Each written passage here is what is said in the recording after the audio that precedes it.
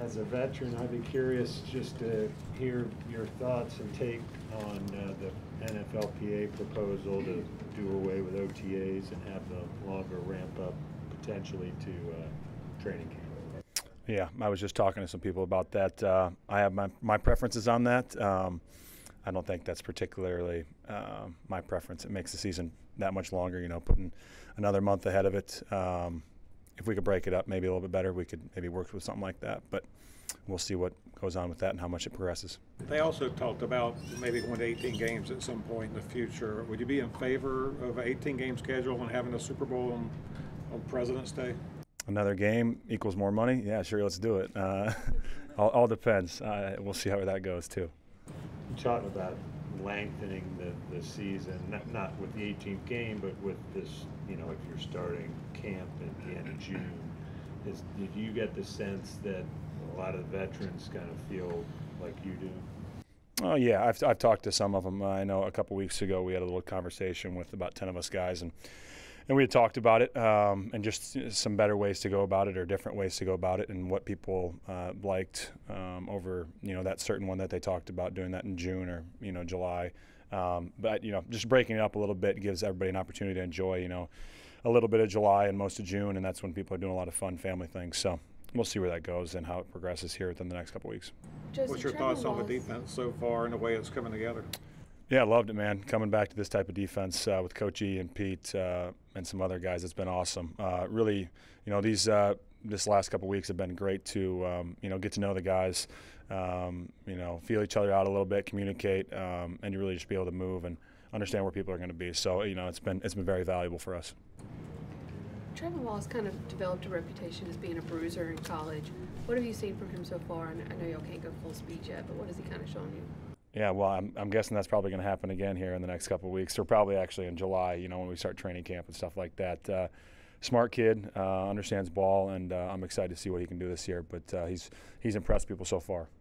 We talk a lot about whenever somebody joins, he has familiarity with this coaching staff. How much does that matter when you're coming into a new organization, when you have that familiarity, you're able to kind of hit the ground running? Yeah, I'm already coming to a bunch of new things. New players to play with, new people upstairs. So to have the familiarity with some of the coaching staff is amazing for me. And picking up the old lingo that we used to have in Denver is big, and it just gives me a step up from where I'd be without those coaching staff that I hadn't been with. So for me, the familiarity is big, and it just helps me be able to feel comfortable and take big steps forward. So like working with a guy like Shaq Thompson, and how have you two kind of bonded since coming here? It's been awesome. Yeah, you can definitely tell he's a vet, understands ball, great to talk to out on the field and on the sidelines, fixing things, maybe the play prior, maybe we didn't do something perfect and we're going to fix it on the sideline right away. And maybe if you're with a younger guy, maybe that doesn't happen as often or happen as quick, and just fixing the problems, they occur at a faster pace with a vet like him. So it's been fun to communicate with him, talk different defenses, different lingos, and understand ball. Your impressions of Bryce Young so far? Good. I've enjoyed going against him these last couple days here. Excited where we can bring this team, this year. When do you know how good an offense can be when you're going against them? Is that a training camp thing specifically? Are there signs that you can see now? Yeah, there's a little bit of signs here and there, how fast they get the ball out, what kind of stuff they're running. But most of it's going to be in training camp, when you're actually hitting, people are pushing each other around and getting a little more physical and stuff like that. So we'll probably see more of that in training camp. But you can see, some of the starting part of it right now. How tight end friendly is this offense from what you've seen?